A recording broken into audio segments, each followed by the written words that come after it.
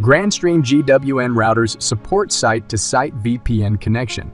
Creating an IPSec tunnel between two GWN routers is very easy. First, we log into the web interface of the router in the corporate office.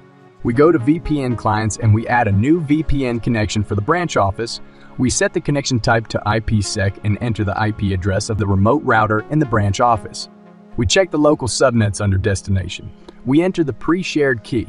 Under Phase 2, we specify the local subnets on this router that are allowed to access the VPN tunnel. We enter the IP address for the VPN tunnel and we include the remote subnets that we would like to access through the VPN, and save the changes. Next, we log into the remote router and repeat the same steps. Make sure to visit the Grandstream YouTube channel to watch the full video guide.